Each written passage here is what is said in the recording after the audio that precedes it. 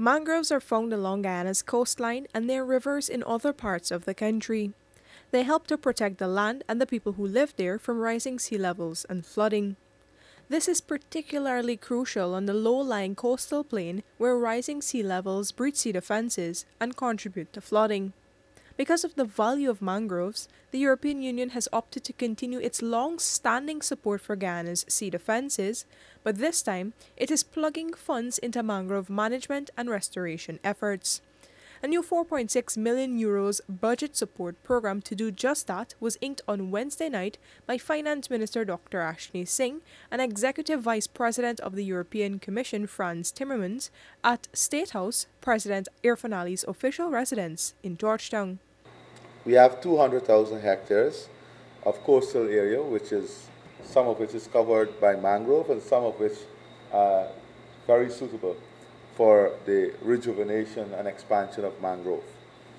The expansion of the mangrove is a proven concept for climate mitigation, as mangroves store 5 times the carbon stock as other forest sites. So this is an important fact.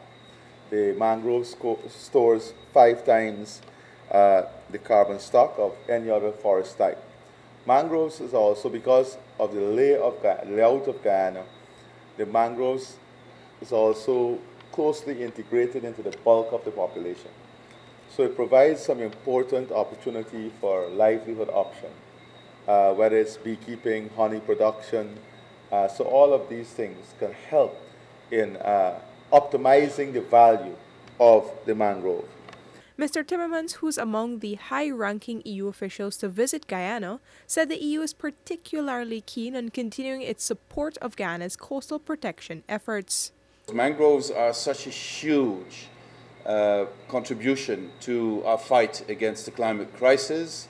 They are a huge reserve of biodiversity, and if you had the occasion to see it from the air today, if you look at the extent of the mangroves in this country, it is a collective responsibility, I believe, of humanity to maintain them and to strengthen them. And I'm just more than thrilled that we can be partners with Guyana in this effort.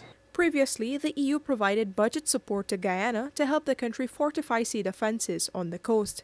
In December 2021, the final tranche of €34 million in a multi-year agreement between Guyana and the EU was disbursed. These funds were all used to prop up the country's vulnerable sea defenses.